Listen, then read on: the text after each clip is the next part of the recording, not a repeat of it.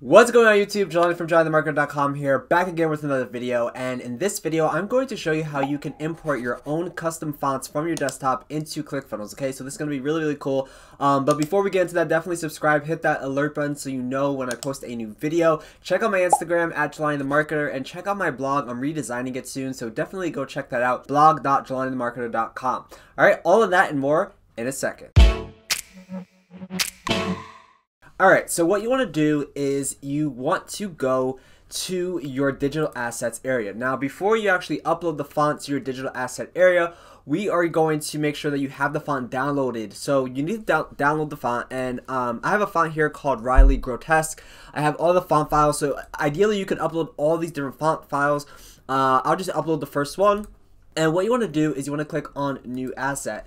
Okay, so this is going to require that you upload the OTF file, which is the font file, into ClickFunnels. Okay, so we're going to go choose file, and then what we're going to do is we're going to go downloads, and then we're going to go to the OTF file that I just downloaded, and then we're going to select one of these fonts. I like the extra bold. It kind of gives me that like pop that I want to use in my funnel. So we're gonna click on open here, and we're gonna give this a name. You can just name it the font name, right? So just so that you know for organizational purposes. All right, and then that's all you have to do. You click on add.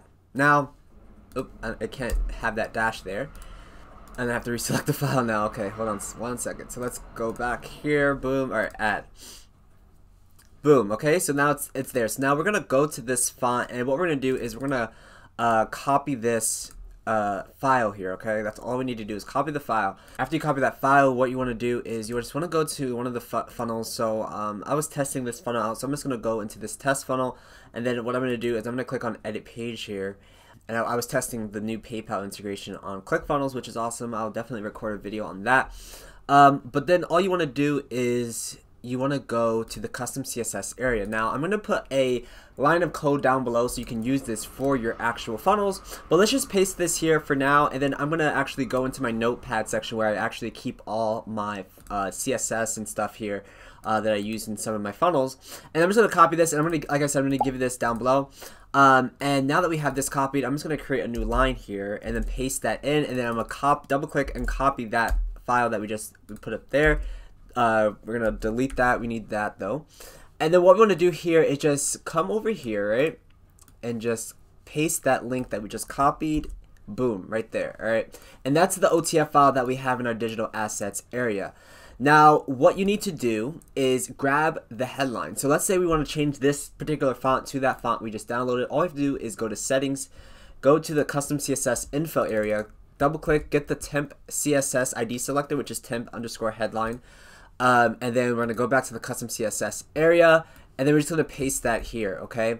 And then if you did it correctly, your font should change to the font. So there we go.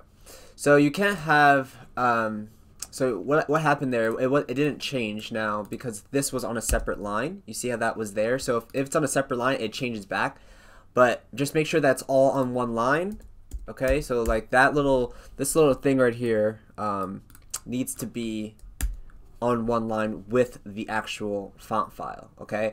And then you can see that this changed, right? This whole font changed, and don't like when you do this, this is like the setting icons and everything, like the move, the settings, the clone, delete, and the add a new element icons are all gonna like basically get removed, and that's because when you're changing the font of the whole entire element changes, so including these little icons and buttons, so it's changing the fonts of these particular buttons. So that's why it looks like a square rather than the actual icons here you see.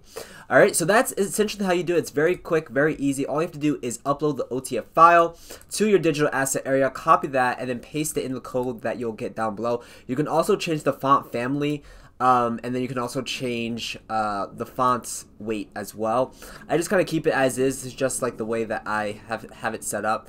And then once you have it, you know you can have the font actually here, and then you can change the size of the font. etc. Right? And that's essentially how you do it, guys. It's very, very easy. So all you have to do is follow this tutorial and then grab the little CSS line of code that I have provided down below, and then you can actually do the same thing with your funnels using custom fonts that you have on your desktop. Just all you have to do is find the OTF file, upload it into the digital asset area, and there you go. You just put it inside of the CSS code that I provided, and then just make sure that you're getting the get CSS info, and then getting the CSS ID selector, and then placing that in this area here. That's it. That's all it is to it. That's it for today's video. Super quick video, but I wanted to show you how to do this because it's super cool. If you don't have ClickFunnels yet, definitely get an account. Click the link down below. And if you haven't subscribed, definitely subscribe. Hit that alert button. Check me out on Instagram at JelaniTheMarketer, and check out my blog, blog.JelaniTheMarketer.com. Thank you guys so much for watching, and I'll see you in the next video.